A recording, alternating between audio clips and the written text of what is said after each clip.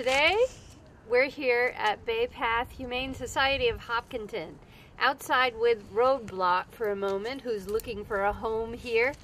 I'm about to head into the real life room with Liz Jefferis, the executive director, to talk about her life and her work here and life beyond in Hopkinton as well. So look forward to having that conversation with her. Right, Roadblock?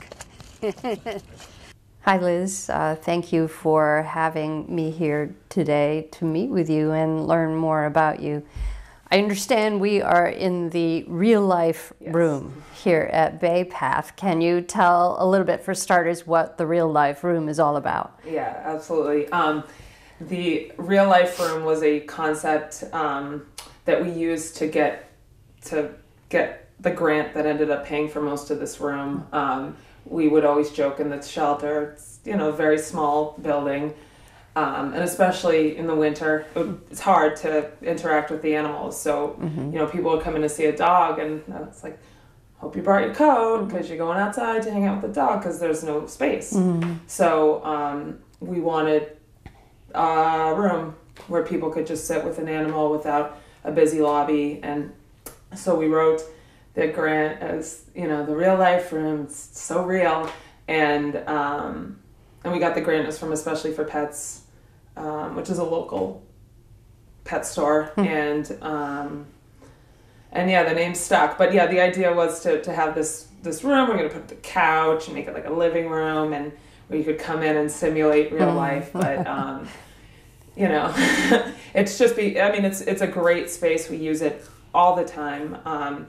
We use it for, staff meetings, volunteer training, dog evaluations. Wow. We do behavior evaluations, decompression for dogs that just get here and are stressed and it's too much to be in the shelter. They can just come hang out here. We have volunteers doing training with animals in here. It's been used for kitten adoption events when they come out of foster.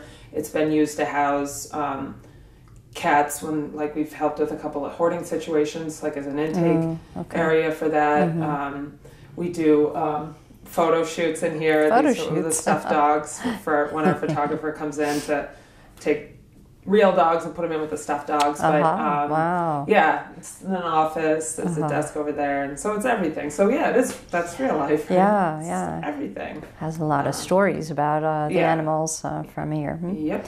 Yeah, it's like a little tiny house. It's nice. I've never been in a real life room before. Get ready. Buckle up. So what brought you to Hopkinton to be in the company of so many dogs and cats? Well, I was living in Hopkinton for a year or so. My husband has lived here since 1999, about 1999. And so I moved in, we got married and all that. And I knew this place was here when I actually, a year or two before, I lived out in Colorado. And I'd flown home to visit my mom in Northborough. And, I was volunteering at a shelter out there, just all animals all the time. And I'm like, I come home for the weekend. I'm like, you need a pet. So I brought her here. I remember coming here. I'd never been here before. And I'm like, oh, this place is cool. And I made her get a cat. And so by the time I moved back from Denver, and by the time a couple years later I ended up here, I knew this place was here. And I would always think I want to volunteer here. I want to volunteer here. But I know how neurotic and obsessive I am. And I knew that, once I sign up, just the shelter in Denver and the shelter in Florida when I lived there, it's it becomes an obsession, and I'll be here all the time. And I'm not going to make that commitment until I'm really ready. Right. Because I'll come here and then I'll see the animals and I'll think about them every 5 minutes, and I'll go down there and then I will have no life again.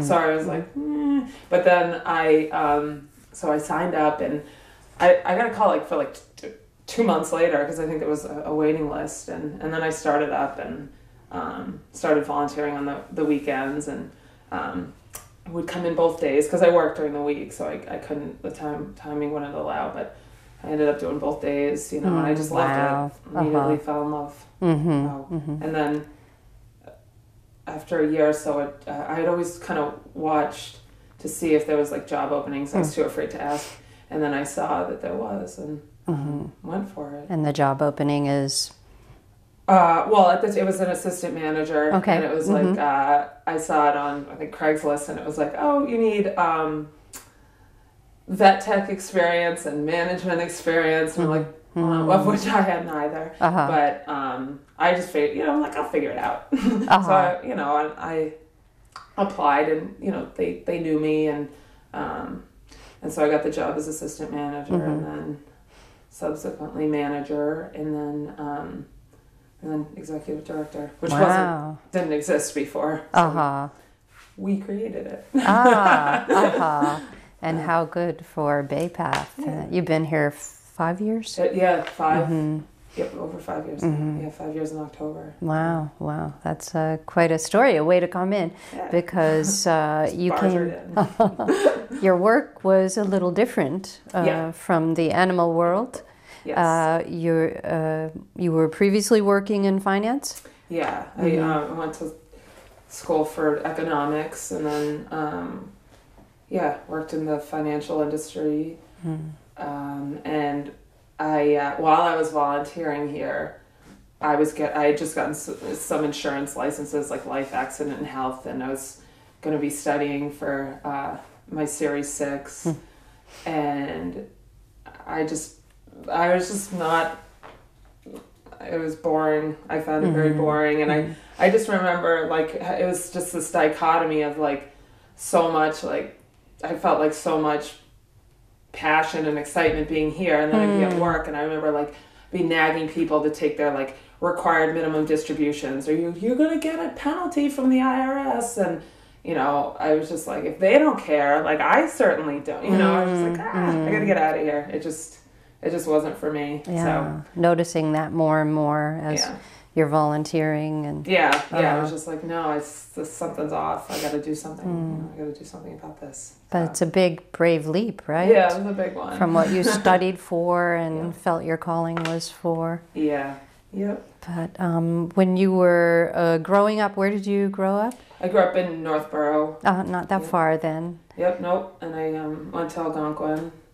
Graduated there in '99, and I was so shy. I mean, like, I was very, very shy, and so then I went off. I ended up going to an all-girls school, and I remember, and then I worked out of college for like a year in Boston and the financial industry, and then I moved down to Florida.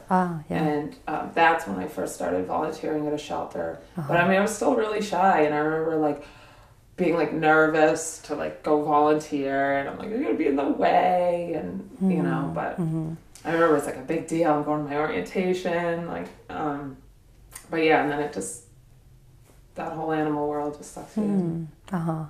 Was there, what got you involved with animals in Florida? Is that thinking back to childhood? And sometimes, we have these circles or this interest we go back to. Sometimes it's from early play or having animals at home. Can you think of any? Yeah, I mean, I was always a big animal lover. I didn't have any big exposure, like, I hadn't had a shelter experience when I was little or anything, but, I just,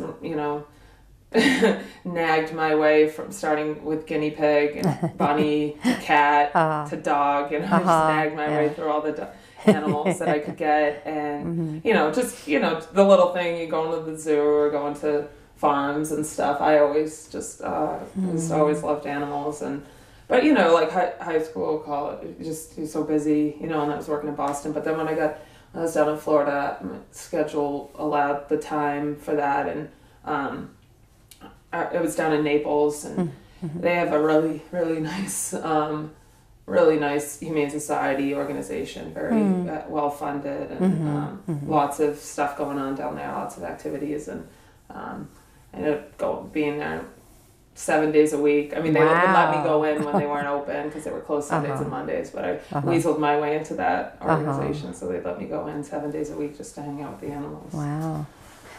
What did you like best about that setting? Or you said they had so many offerings, such a great center. Yeah, I mean, at that time I was very much interested in the hand, just being with the animals. Like, they had these beautiful yards. Of course, the weather was nice. I could be outside all the time. So doing, like, was really interested in doing like the play groups because there wasn't too much of that going on. So there was a couple of us that kind of started trying to do more socialization with the animals because they're, they like companionship, people and other animals. And so we did a lot of that. There was this whole big aspect, especially Naples. They do so many incredible events and stuff. I didn't do anything with any of that and even develop. I want to be around animals. Yeah, so that has been something going on all your life since you were young. Yeah. The love of being near animals and involved. And, and full time. Yeah. Yeah. And then the same thing in Denver, very just hands-on. Did a couple like outreach events, but and then when I came here, same thing, animals. But I've definitely broadened my scope because there's a lot of other things that go into. You can't hang out with the animals, right?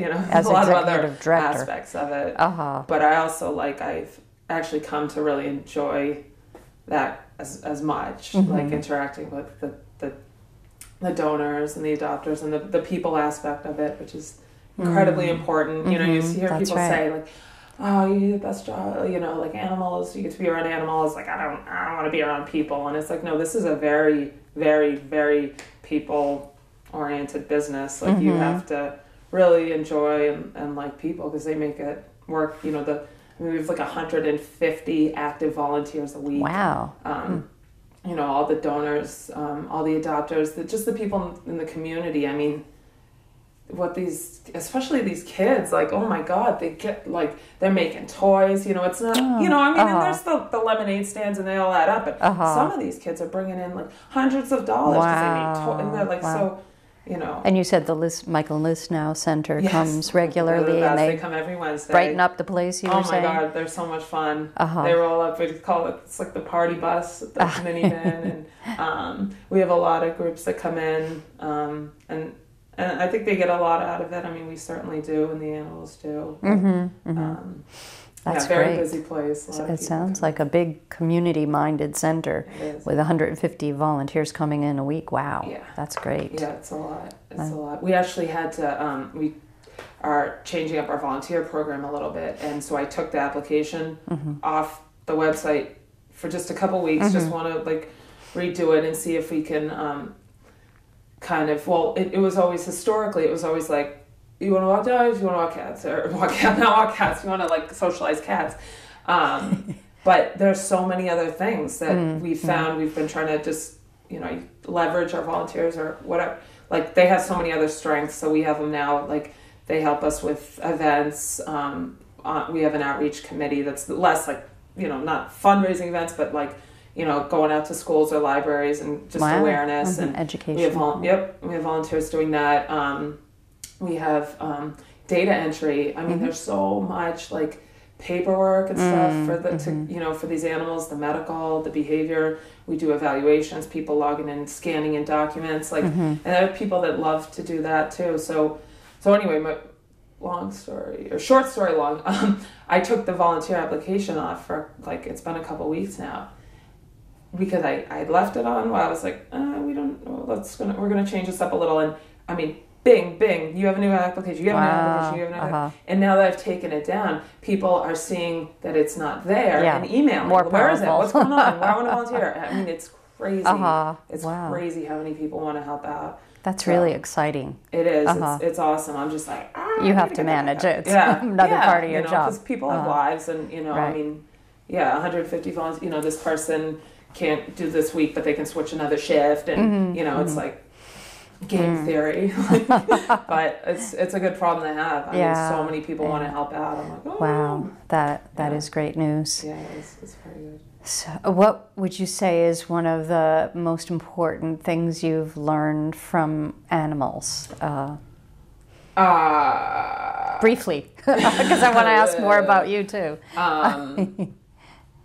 What I've learned about animals. Or learned from them as a teacher. How about that? Jeez. Or do you have a story, a greatest story of one animal that you learned something from or taught you? There was a dog, one of my favorites.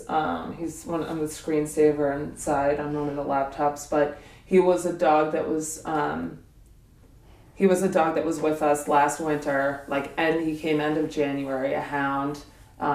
He come from Kentucky. He had been in the prison. They do a lot of places do the prison training program where they go and the inmates work with them, and then it started to snow and snow and snow and snow, and he was a great dog. He was very well trained, and when that snow came last year, it was very difficult on us because we're stuck in there. We rely heavily on our outdoor space, and in a good winter you can't use much, but this was, you could barely leave the door, and he started to go. You just saw him start to unwind because he's a hound. He came from Kentucky. He was used for hunting, so not meant to be in a shelter like all the animals, but it was really particularly hard on him, and he really helped us. It was he could have gone either way. He started getting snappy and stuff. Nothing crazy, but just okay, we got to do something. We have to intervene earlier on with this guy, and we did. We got a plan in place for him. He was smart, and he was food motivated, so there was a lot of things we could do and did to keep his mind intact. We didn't have this, which would have been nice, but we had volunteers down in the basement with him working with clicker training, and he loved to go in the car. People would take him for rides in the car. I would take him all the time, but really helped us streamline our knowing that okay, you don't know a lot of the histories of these animals, but knowing okay, I know you were like this, and then Mother Nature ruined everything, but we're not going to let the shelter ruin you, because you are definitely a product of what's going on right now, of this environment. You had good infrastructure, you're a good dog, and we're gonna help you. And it was a good lesson for us. Now we're very proactive with if we see anything that a dog might be at risk, just really helped us understand the stress. That's a kind of the stress. whole of the dog. The what? The whole of the dog, what the dog brings, as well as the context that he was in, to give him a chance. Yeah. Yep. Yep. So, they're so sensitive. They're very resilient, but just in general, he's a more exaggerated case of when people adopt, they don't. And I didn't understand this. I didn't appreciate this either. But the level of stress being in an environment like this puts on them is unbelievable. And we always say when people adopt, and I make them look at me and repeat it back, I will not go to PetSmart. Immediately, because people are excited, yeah, you're getting a dog, and you zip them in a PetSmart, and people are leaning over them, and people are shoving dogs in them, and with time, but coming out of this, they need to decompress. Their cortisol level in their brain is actually, it's a fact, it's up. So just appreciating that about these animals, that they are trying their best in really, really difficult circumstance, and they're being, unintentionally pushed, by staff volunteers, by the noise, by the pace here, and they're trying so hard. It's kind of amazing, because I wouldn't do well, it's sure. in prison, it's very stressful. So trying to make it nicer than prison, but it's hard, and just understanding what they go through and their resiliency thereafter. It's unbelievable. Gus was an example of wow, this is really hard on him. This is really getting hard on him, and we got to do something. Yeah, to understand more about what the dog's experience is. Yeah, and same thing with the cats. They all feel it. They really feel it here. Yeah. Well, thank you for sharing that. I think that there probably have a lot of those stories, and we learn about humans as well as animals when we work together too, right? But I could do a whole interview just on that, but we're probably running low on time, and I know I had some questions about you outside of here.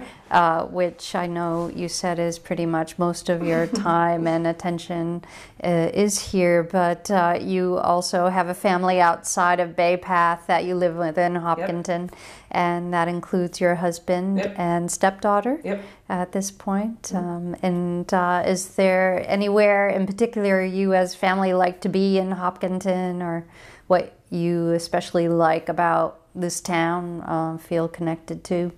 You've been in Denver and Florida and Northborough, different kinds of natural contexts. Florida. But no, it's a great town. We love, obviously, I'm an animal lover. I love to be outside, the state park, and walking over by College Rock with the dogs and stuff like that. We like to take the dogs out for walks. I forgot about the other part of your family. How many animals are at your house? 3 dogs, 4 cats, and an African gray parrot. Wow. Yeah. But my stepdaughter's very active in everything, but particularly the drama club. So she does a lot of the plays and the real life stuff. So it's funny how many times you see, and I've done some stuff for Bay Path with the school system, just seeing so many people, like at the plays, adopters, fosters, volunteers, and stuff like that. And so we're at a lot of the plays, which are great. But the other thing, I do volunteer for hospice, and right now one of my assignments is at Golden Pond, which again is another place where you just run into like so many people. We either work there, visiting someone there, and it's just like the long. I've only been here about 5 years, but it's really like it's a small town, but it's shrinking. It's getting real small. But I like it. I love it. Everything about it. So many great adopters and supporters in this town. So it's not a bad thing. Yeah, like a family. Yeah. And with hospice, what got you involved in that work and dealing with people at the end stage of life? You go into their homes or nursing homes? Yeah, I mean, I started doing it in my early 20s, and when I lived in Naples, and there's a big network down there, and I got involved with that. My father passed away when I was a kid, just in his sleep. So I would always been like, what's, kind of like wanting for myself too, to see to go through that process and kind of see what that was about. And it really obviously puts your life into perspective. But I was I was in my early 20s, so I'm like, what are these people gonna be mad and angry? And nope, quite the opposite. They everybody I ever encountered, and still with what I do now is obviously you go into homes and just respite care, but the families were so grateful, and the people that were able to, that were lucid, were very appreciative, and then sometimes they weren't, sometimes they were, pretty far gone, but, it felt good. And I know in those cases, the families really appreciated it, but it's hard to do that. And then, complain about anything in your life, Gives you perspective. It does. Huh? It really does. Well, you do a lot of demanding, intense work, working with people who are dying, working with animals who need shelter, who have a lot of hard stories. Yeah. How do you take care of yourself? I don't. No. I do you have hobbies? Yeah. Or? No, I do. I ride my bike. I do a lot of, ride my bike and rollerblade. I have a lot of great friends. I've met a lot of great people through the organization. People that work here, but also, people that volunteer or have adopted. Just really great. A lot of great friendships. A lot of people that you can It's good. It's a good balance because they know what you do, so they know that you're a little off, but you don't have to go talk about it. I'll go out with some volunteers, and it's not we're like, did you see Scruffy's collar? We can talk about other things, but they know you, and they know what motivates you. So it's you don't have to tell them if you had I just had a bad day. They kind of get what that is, and you can just talk about other things. But a lot of good friendships, a lot of bike riding. And mainly around Hopkinton, we'd see you Yes. riding a bike. Yeah. Yep. Yeah. And that is a great form of exercise. Yeah. It's good for me.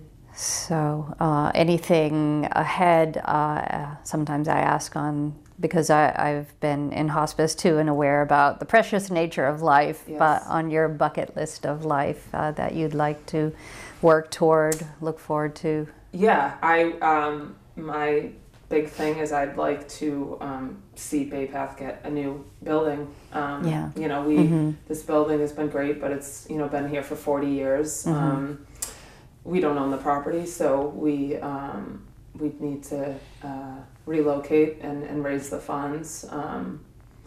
But I think we can do it, and I think it's, you know, certainly the demand is there. Like, I mean, the number of people coming and looking to adopt is crazy. Wow. Our numbers continue to go up. We had a 20% year over year from 2014 to 2015. So, you know, this 1,500 square foot tiny building with no offices and nothing. Wow. We did over 1,300 adoptions. Wow. And we have a huge foster network too, which enables us to do that. But I mean, we are bursting at the seams. Wow. But, you know, I think we could fill a bigger, newer building and offer more services. And so that's my goal. And so I know it's like a little ways, but, you know, I think it'll happen. Well, best wishes. It sounds like you're on the path for that. So I see we're out of time now.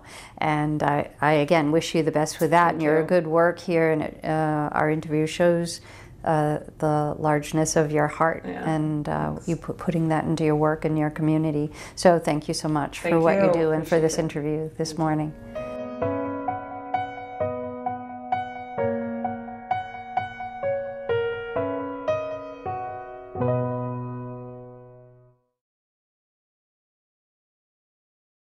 Hi, I'm Cheryl Peralt, host of the program Meet Your Neighbor on HCAM TV. This show introduces you to Hopkinton residents, the many interesting people who are our neighbors, and we invite them to share stories, experiences, insights, and observations from their lives. We'd like to hear who you think should be interviewed on our program. So if you know someone that Hopkinton should get to know more about, please email me, and stay tuned for more episodes of Meet Your Neighbor on HCAM TV.